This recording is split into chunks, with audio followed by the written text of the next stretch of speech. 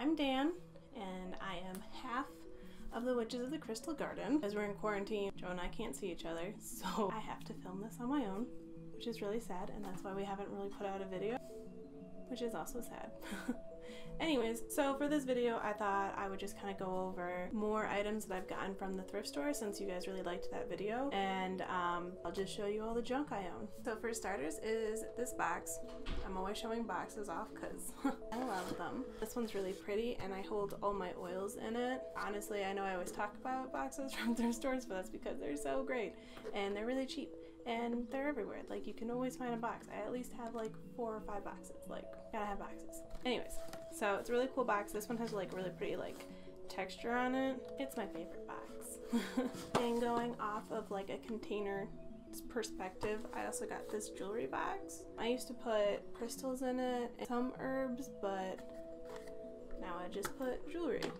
It's got all these cute little drawers and whatnot.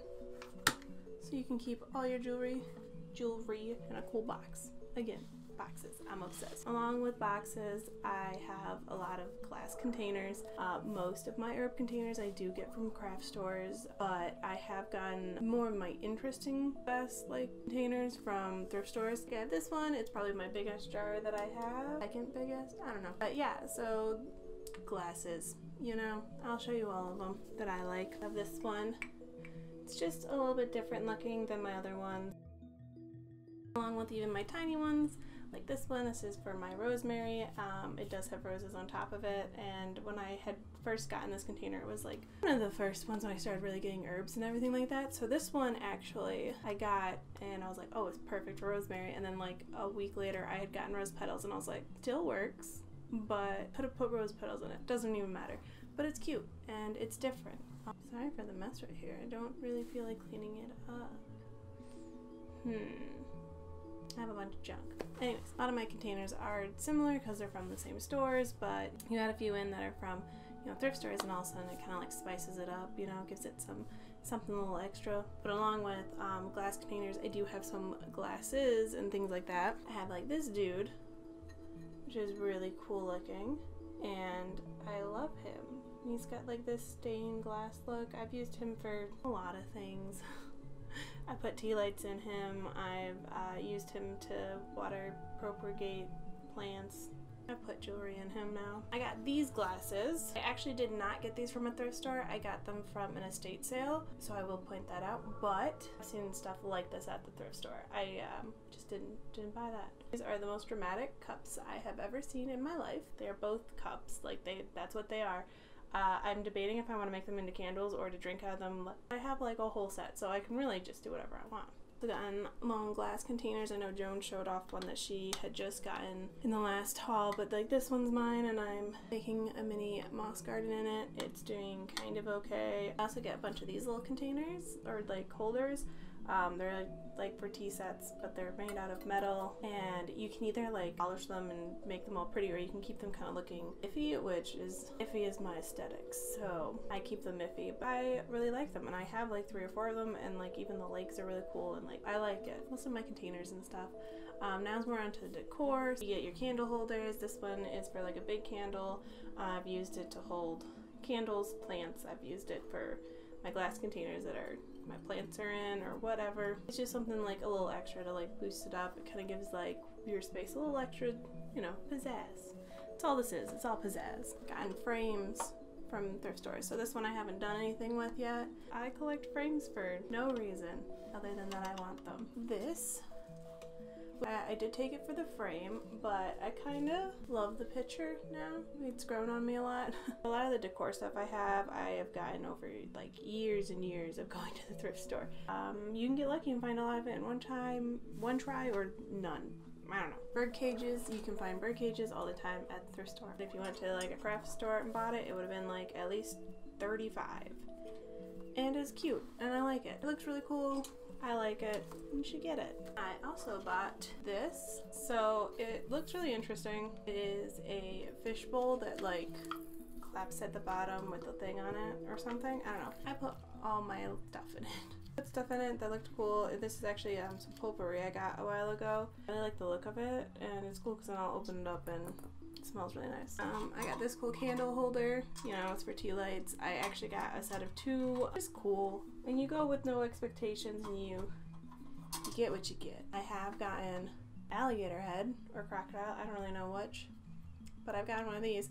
I did actually get this from a garage sale, not a thrift store. It's the cheapest dead thing I've ever bought because I do have skulls that you can kind of see in the back. I don't have like a lot, but I have some. Kind of pricey, but yeah, this I think I literally spent like $3 on, and it's just because the lady did not want to have it in her house anymore. And I was like, yeah, I need that. We're friends now. His name is Pepper. Pepper the alligator. Pepper. I also do buy fake plants.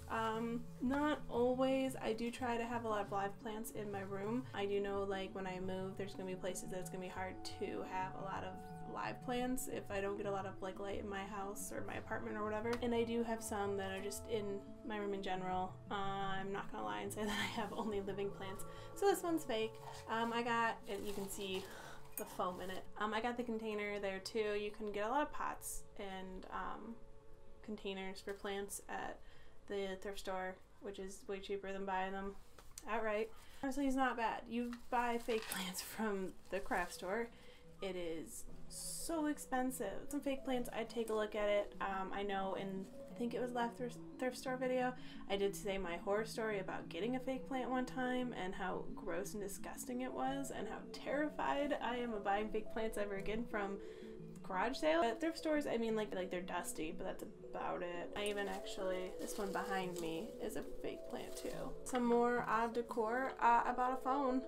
It's just aesthetic, or like, oh, you should contact the dead with it. You should use it in your practice. I think that's a really cool idea.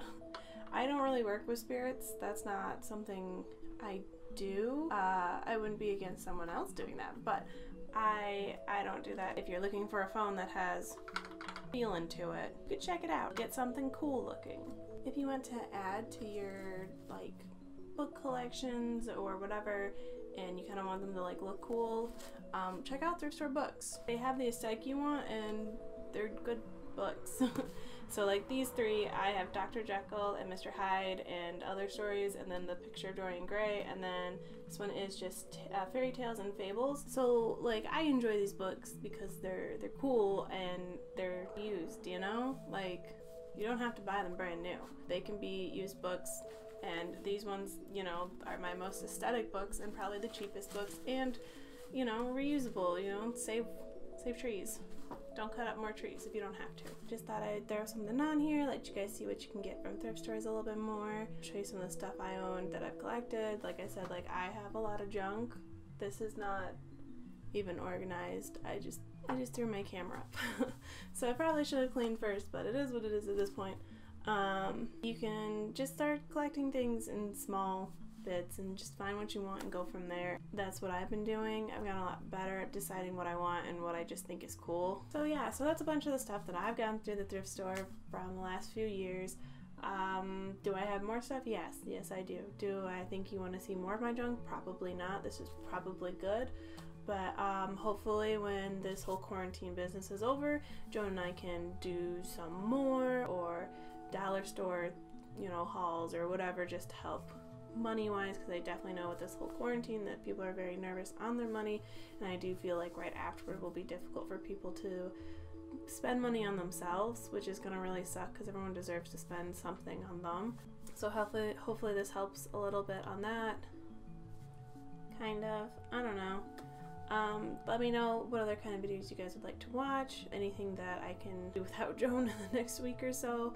That'd be kind of cool to let me know so that I can be kind of productive. So like and subscribe, you know, comment below if you have an item similar to some of the ones I have, because I'm kind of curious how unique are the things that I actually find. Follow us on Instagram. Tell Joan that you missed her in this video and it was not the same without her. I am Dan. I am on my own in this video, and I hope you didn't notice how extremely awkward I am without Joan.